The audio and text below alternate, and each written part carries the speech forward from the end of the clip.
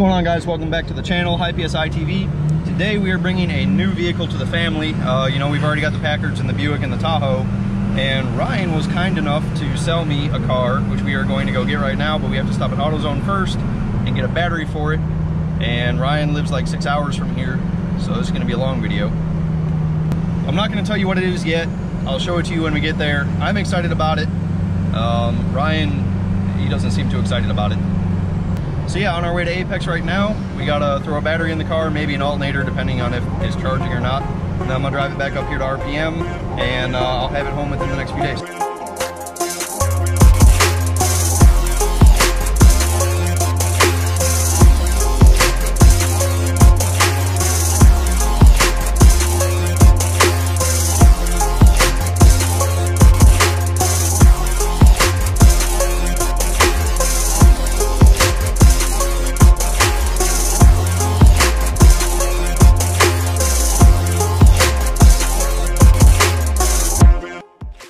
All right, so we made it to Ryan's place here, and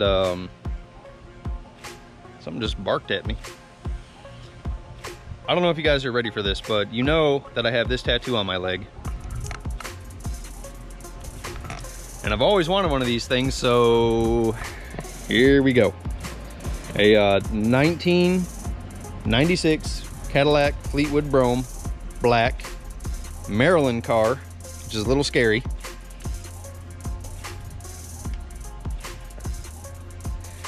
But yeah, that's it. So this kind of resembles my grandpa's Cadillac that he had when I was growing up. And Ryan has given me a good deal on it. So we are going to work on this thing for a few minutes and see if we can get it running and charging and all that stuff so I can drive it home and it doesn't leave me on the side of the road. Hopefully. It's probably fine. See? Gotta give it the old 1980s smack. Oh yeah, LT1. Woo.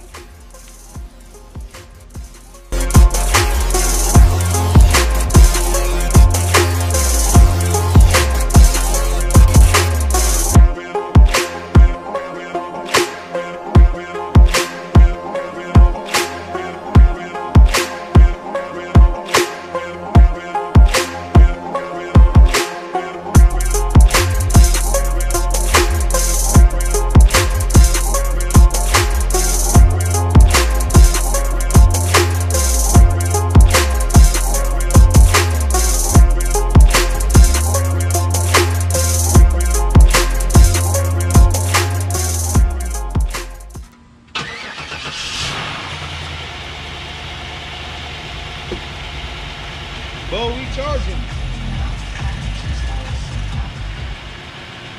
What'd you say? 14. Maybe the battery was just off. I'm starting to wonder if maybe the battery was shitting out. It might have been. It was literally brand new when I brought it home.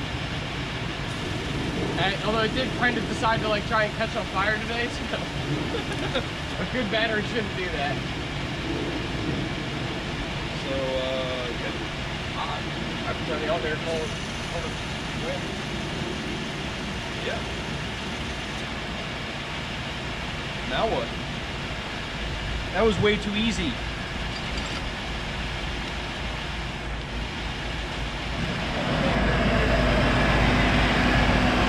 LT1 power. All right, guys, so 96, still rear wheel drive. LT1 4L60, which I'm very familiar with. Seems to be charging. Ryan thought it might need an alternator, but it turns out the battery might just have been bad. So I put a new battery in it, whopping $90. And yeah, let's take a walk around this thing real quick. So 96 Fleetwood Brougham. So this is a Maryland car, like I said, so there is going to be a little bit of rust underneath. But really, the car as a whole is pretty clean. I think I'm going to try to get my buddy Thad to detail it, you know, clean it up as good as he can. Of course, we have air shocks, Maryland tags. Ooh, historic tag. Dang. No inspection. Now, I wonder if this pinstriping was factory, because that is pretty custom.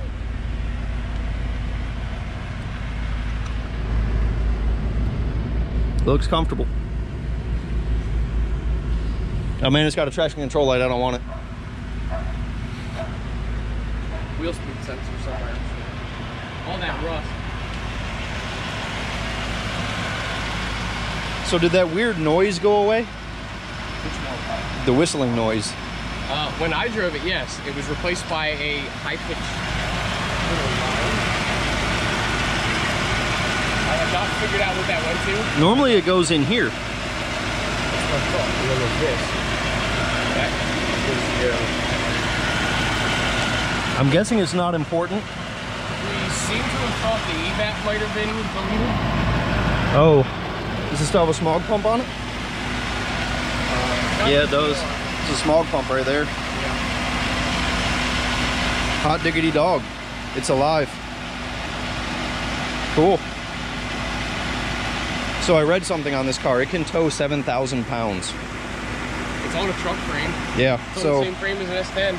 when they made this car, that was like their claim to fame, is you could put your camper behind it and it would tow it because it has air shocks, which is all right. So two things with this car. First, we thought the alternator, but I guess it just needed a battery. Has a little bit of a miss at idle, so it's going to get a tune-up. And then there's something else. Oh, the air conditioning doesn't blow really cold, so we're going to look into that as well. Oh, door locks. Yeah. So when you're driving down the road, and I'll show you guys this on the way home, the doors will unlock every once in a while, like when you hit a bump. So Ryan was telling me that there's a short in one of the doors. Should be fixable, no problem. I'm excited. All right, so here we are in the Cadillac, and you'll probably hear the doors unlock here in a second. So far so good. The air conditioning blows okay. Actually gonna roll this window up and we're gonna try to ride with just the AC. I remember this Cadillac feeling from when my grandpa had a Cadillac just like this. It was comfortable. You could compare it to driving a couch. That's about how I feel right now. I feel like I'm in my living room with a steering wheel in front of me. Oh, see, there go the door locks. Got to figure that out, I guess. And I've got the GPS going too, just so you guys know. But yeah, this thing is huge. I don't know if the camera is going to do it any justice, but this thing's got to be like 18 feet long, and the doors are constantly unlocking, which is okay because I'm comfortable. So like I told you guys before, my grandpa always drove Cadillacs, and he had, I think it was a 96 Fleetwood Brougham, but it was of course beige with tan interior. And he used to pick me up all the time from my house, take me to his house, so I could help him in the yard and do stuff like that. So I've ridden in one of these cars a lot. Making a left. So I don't know what I'm gonna do with this car yet. I wanna get the little things fixed first, try to get it cleaned up. The dash pad is cracked, which I'm not really gonna worry about. I just wanted something comfortable to cruise around in. And it's funny, if you look at the dash right here, you see the white line over overdrive. Apparently an old lady owned this car, so that was to help her find where overdrive was, I'm guessing. So I've got about a 45-minute trip home. Hopefully I make it. The battery looked like it was charging, so no alternator issues, just needed a battery thrown in it, which is all right because the alternator was rather expensive. As far as LT1 cars go, I do not know how to work on them. I know they're a modified small block Chevy. I know they have OptiSpark issues, but this car has 168,000 miles on it, probably on the original set of plugs and wires, probably on the original OptiSpark. Ryan didn't know much about the service history of this car, so I'm gonna get it to RPM. I'm gonna do the basics to it, make sure that it's good to drive, get the title in my name, and then we might start modifying this thing. So I've looked into putting some wheels on it. I kind of want to bag it. I kind of want to put air ride on this thing. I've never bagged a vehicle. For those of you that follow the channel, you know that I have a Packard that I plan to bag, but that project is taking a little bit longer than expected. This car hopefully will be quick and easy since it's already running and driving. So we're gonna take a quick trip back to RPM, and I'll talk to you guys when we get there. All right, so we made it back here to RPM Motorsports, the home for all your GM performance needs.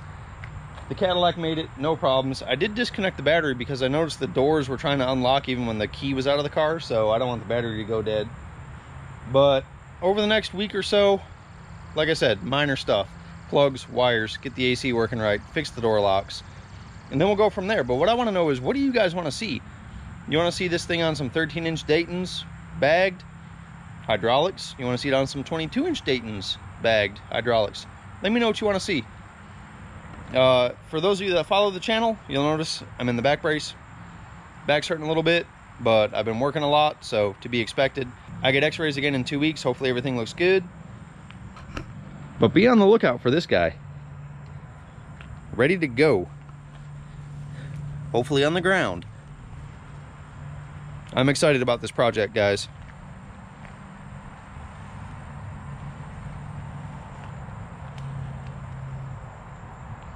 And of course, at the end of every video, I ask you guys to please comment, like, subscribe. Be sure you follow the channel. Be on the lookout for this car. Doing more stuff with the Buick, doing stuff with the Tahoe, doing stuff with the Packard. We will see you guys next time. Thank you for watching.